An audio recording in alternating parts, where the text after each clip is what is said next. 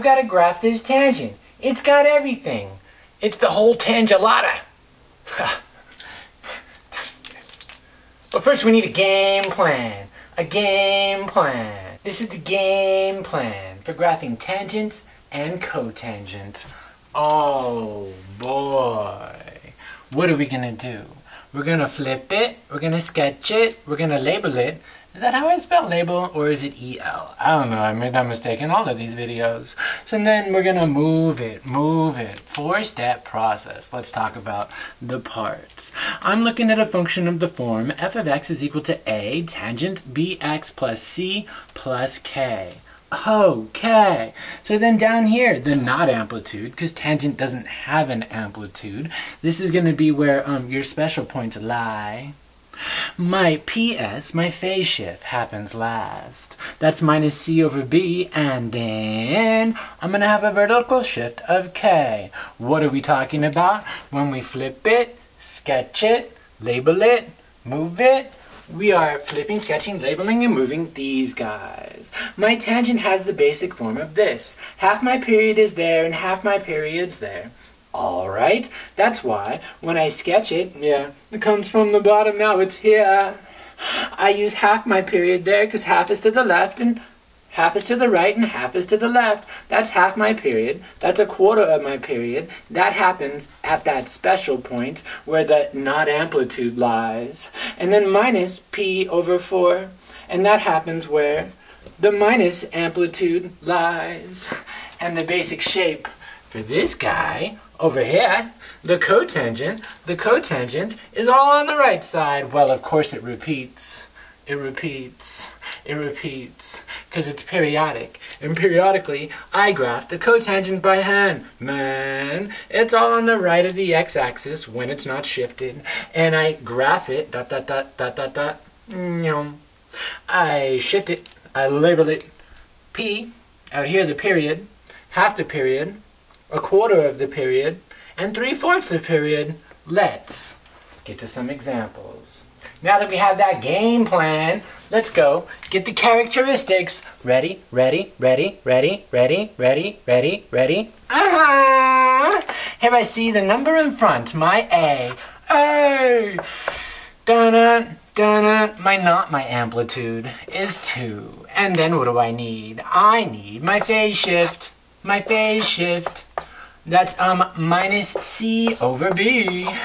That's gonna be a minus pi over 2 over my b, which is 1. So my phase shift, I'm gonna move it to the left, pi over 2 units. Does this have a vertical shift? It does. It does have a vertical shift. And that's gonna be up 1. But wait, I almost forgot. Periodically do the period. Period. That's the usual period of the cotangent, pi over b.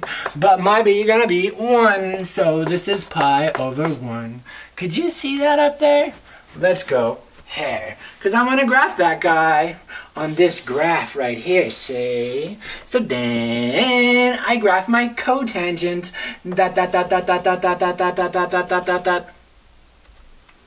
Again, 2 videos in a row. My asymptote isn't over there. It's right here.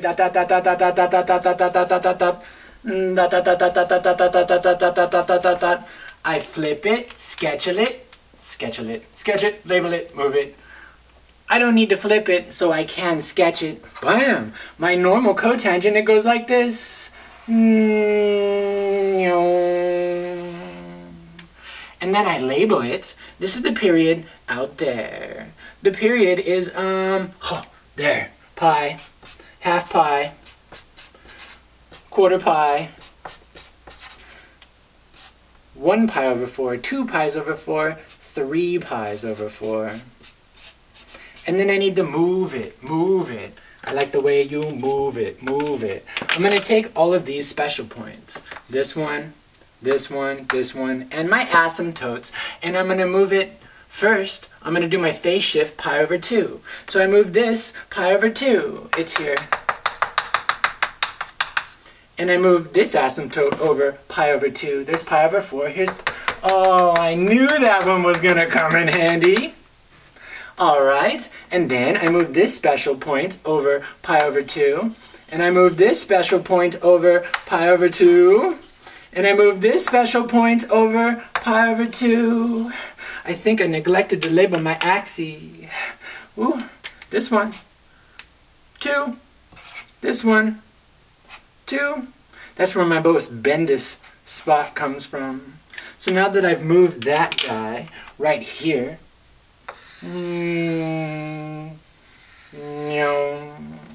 let's take care of that vertical shift. I'm going to move all my special stuff up. I'm going to move my asymptote up 1.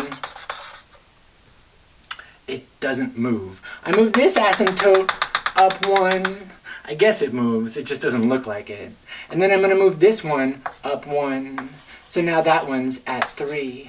I move this one up 1. That one's at 1.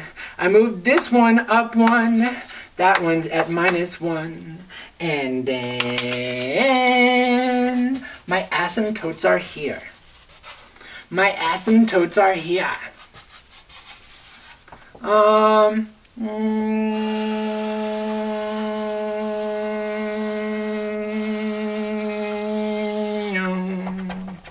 Oh, come on, yellow. Come on, yellow. Let's get some... Oh, there you go. There you go. Get my asymptotes in there. Asymptotes in there.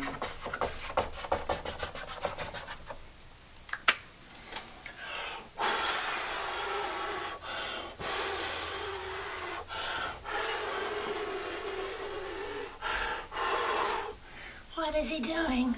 Trying to get rid of all my construction marks.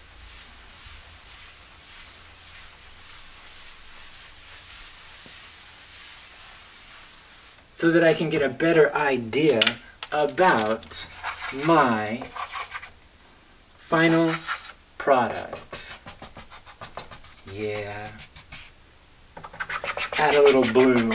You're my boy, blue. But then when I put it over the yellow, I'm like, you're my boy, green. So I took my original one and I shifted it pi over 2 to the left, and then I shifted it up 1, and then this green graph means you're not